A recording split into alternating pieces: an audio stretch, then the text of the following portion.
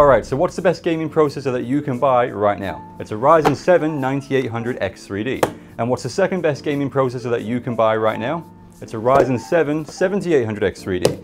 And if you're looking for the best mid-range processor for gaming that's got the best future upgrade options, what's the best choice right now? It's a Ryzen 5 7600. So what do all the best gaming PCs have in common right now? They're all using an AMD processor. Most gaming PCs today are going to have an AMD processor, which is a huge change from just a few years ago when pretty much every gaming PC had an Intel processor. And here's the thing about AMD processors, they don't really like very high frequency RAM. You'll often hear about somebody using 8000 megahertz RAM or some other crazy high frequency RAM with their 7800X3D setup, but the truth is AMD processors don't really benefit from crazy high speed RAM, especially the X3D processors, and they also don't run the RAM at the speed that you think they do. Let me explain. First up, let's start with the basics.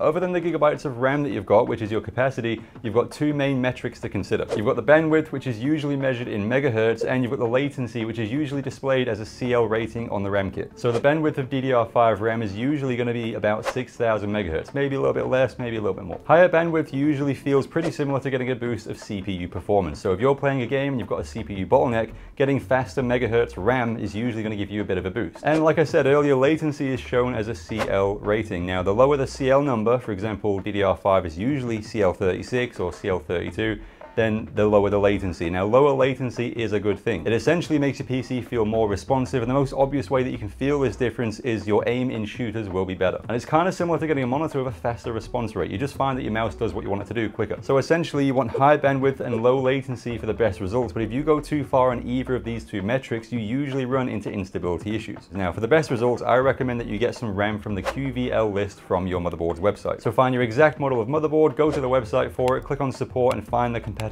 list and make sure the RAM is on that list. Just a final side note on bandwidth and latency, you need to bear in mind that it's actually your processor that determines what kind of RAM you can run. The better the chip, which is completely random, the better and faster RAM that you can run, and not all processors are created equally, even if they're the same model name. Now, here's the thing about AMD AM5 processors. Whilst they are the best gaming processors right now that your money can buy, they don't like going over 6000 megahertz, and this is why.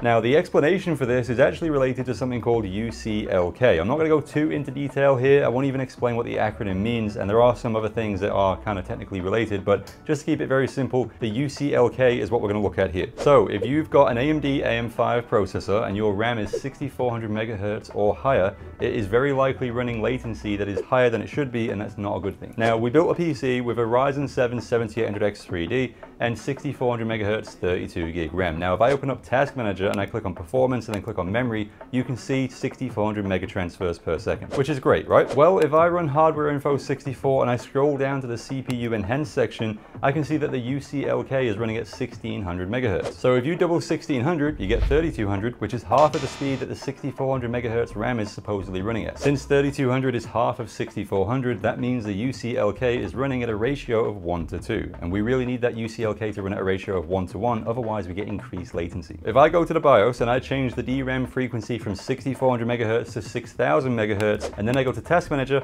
now I can see 6000 mega transfers per second. And if I go to Hardware Info 64 and I check the UCLK, I can see that it's now running at 3000 megahertz. Double the 3000 megahertz is 6000 megahertz, and that's the speed that our RAM is running at, so the UCLK is running at a ratio of 1:1. But why does this happen, and why does it matter? Well, the easy explanation is that the AMD AM5 processors don't like going over 6000 megahertz RAM, and if you do, they're going to halve the speed and you'll see a UCLK ratio of 1:2. But we really need a UCLK ratio of 1:1 for the best latency. Now, there's two things that you need to bear in mind here. Now, first up, Intel CPUs don't have a UCLK to speak of, so you don't need to worry about this stuff. You can just grab the fastest RAM from the QVL list of your motherboard, turn on XMP, and you're good to go. Now, I still don't recommend that you go over 6400 megahertz RAM, because like I said earlier, not all CPUs are created equally, and you can have two identical model CPUs from the same batch. One will run 8000 megahertz, and the other might struggle to go over 6400. Now, the second thing to bear in mind is that some apps may benefit from the higher bandwidth, even with the worst latency, but in my opinion, it's still best to stick to a 1:1 ratio,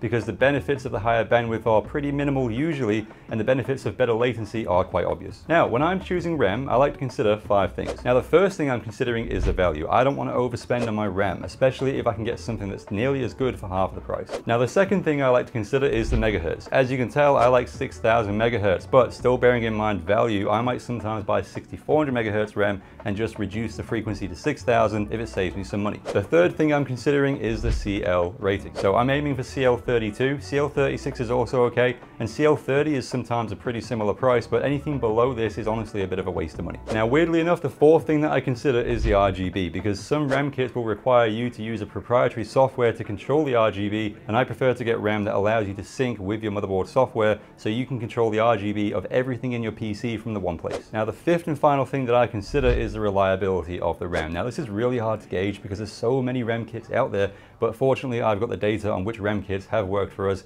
and I like to stick to the stuff that works. The best thing you can do for reliability of your RAM is just get something from a reputable brand.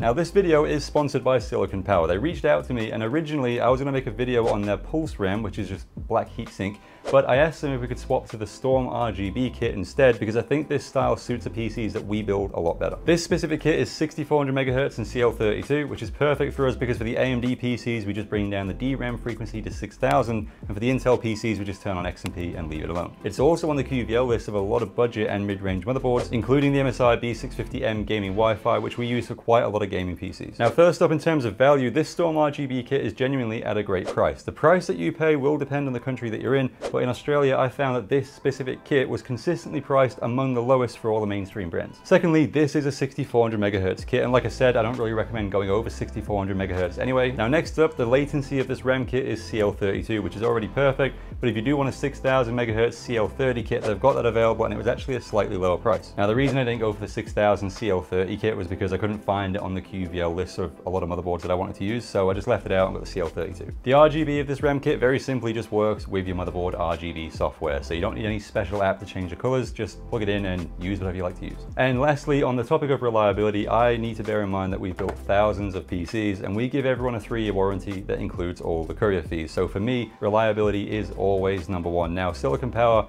is not the brand that I've used the most RAM kits from in the past, but I checked, and historically we've actually got a 0% fault rate on both Silicon Power SSDs and Silicon Power RAM. So while I can't give you the exact reliability figures of this kit of RAM, you can use that information any way that you like.